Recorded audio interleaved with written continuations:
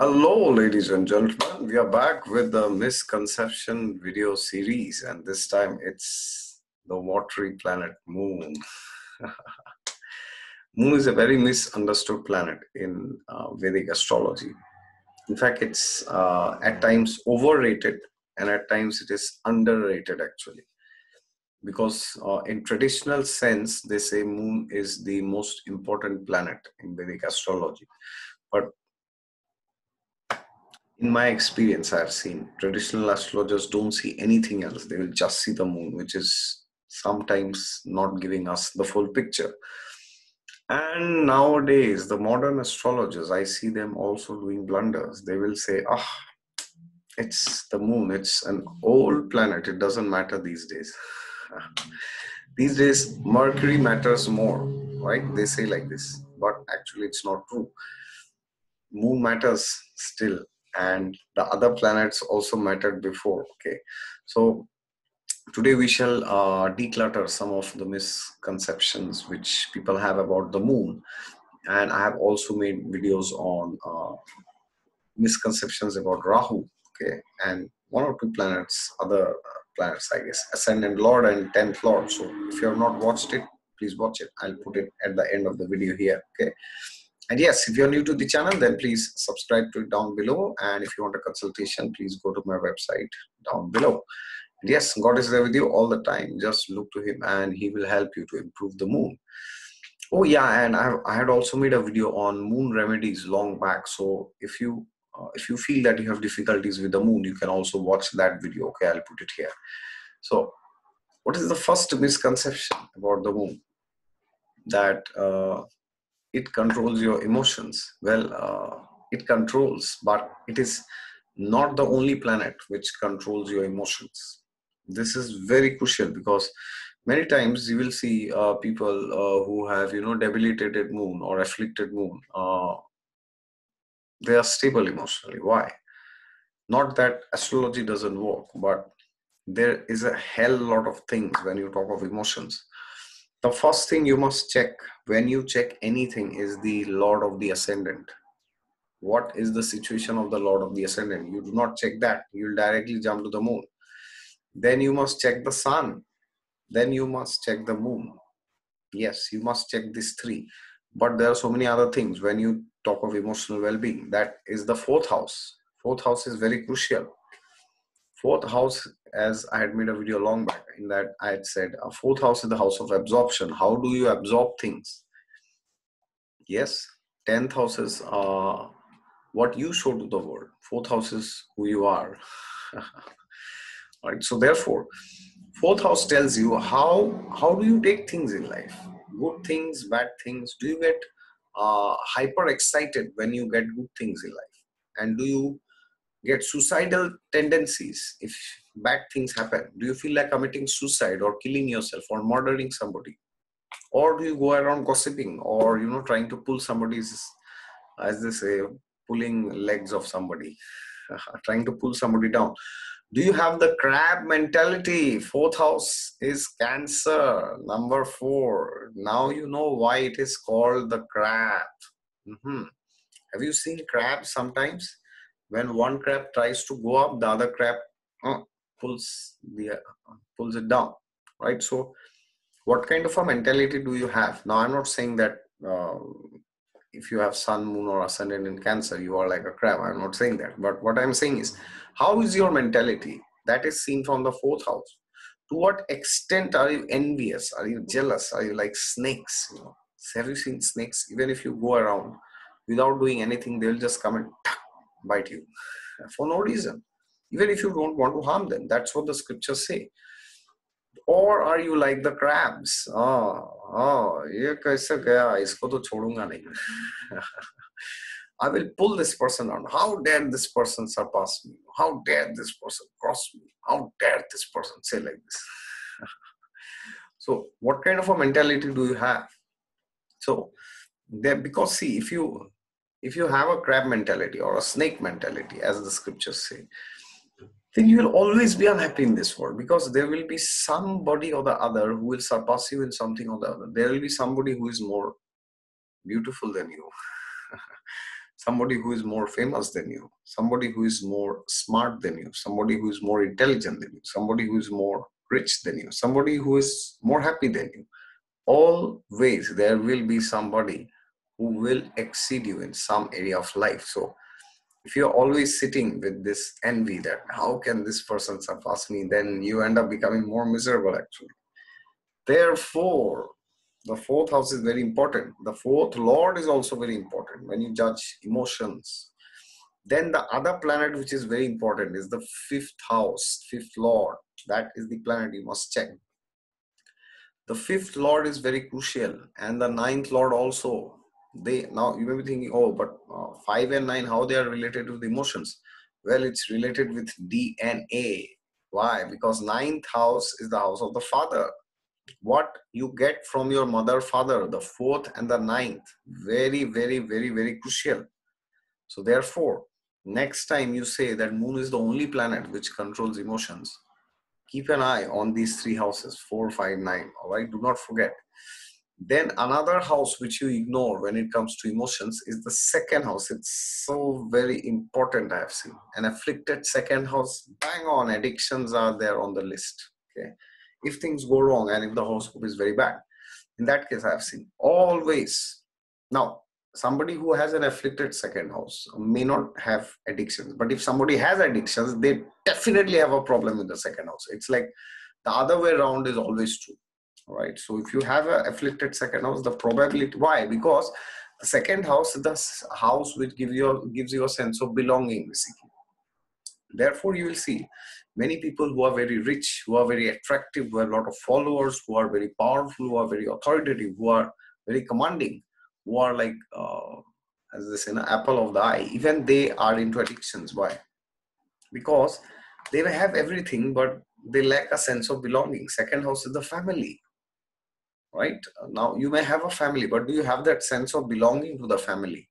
That is seen from the second house, the second lord. So the second, fourth, fifth, ninth, these are vital for your mental well-being. So do not judge anything from the moon itself. Okay, therefore this is very crucial that you don't make blanket statements. Oh, moon is in Scorpio, your whole mental life is ruined.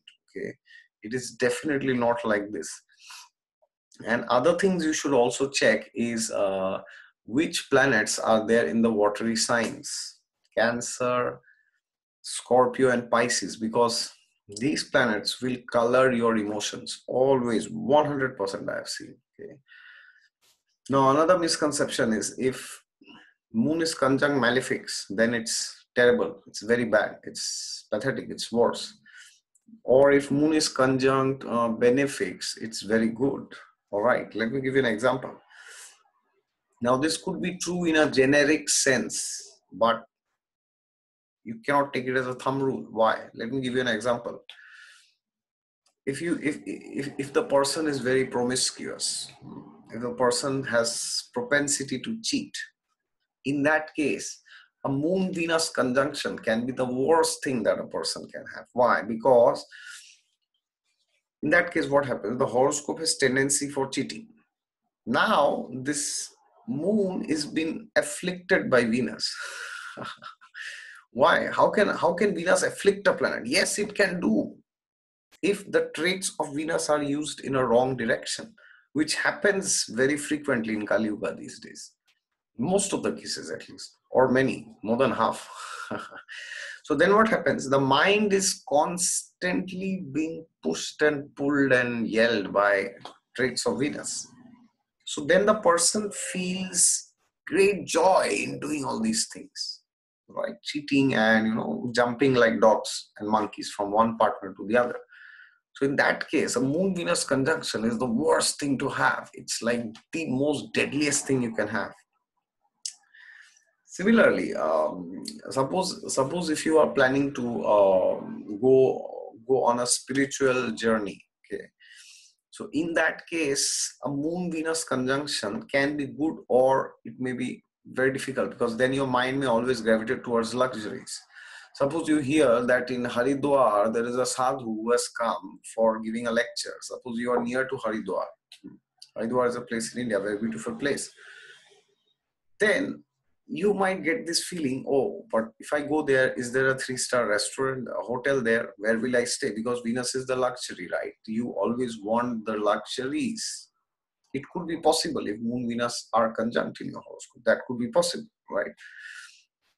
So in that case, you may want a Moon Saturn conjunction more than a Moon Venus conjunction. Okay. And on the other side, they say if Moon and Saturn is conjunct, then it's very bad for material life. No, it is not bad. It depends on your horoscope. For example, if your overall horoscope is too much luxury prone, then it becomes very difficult to judge, is Moon Saturn better or Moon Venus better, because Moon Venus can make you even more luxury prone. Okay. And Moon Saturn can give you that kind of a tendency that you have a lot of luxuries, but still you are not happy. Okay. So then it will depend on how the trines are situated. How much focus do you have in life, or you are just running behind luxuries? Okay. Wasting time, wasting money. So in that case, a Moon Saturn conjunction may be good if you have a good focus in life, and then you may be, okay, I have these luxuries. Okay. I'm happy with this. All right. Now, another thing is about, Moon and Rahu or Moon and Ketu. They say these people are by default cheaters or liars or something like this, or these people are always confused. Well, that could be true. I have also seen in my experience. This holds true, but not for everybody. So why do I say this? Because if this is present in a good house and these are supported by the lords of the trines and the overall horoscope is good, then Moon Rahu Moon Ketu conjunction can enable the person to see things, see means not literally with the eyes, to understand things which normally people cannot. So in that case, this can be very good. But again, as I said, if the person has a very promiscuous horoscope and propensity to cheat, then this can be lethal. This can be very dangerous. Okay. Now, another misconception is Moon in trines will make you overly emotional.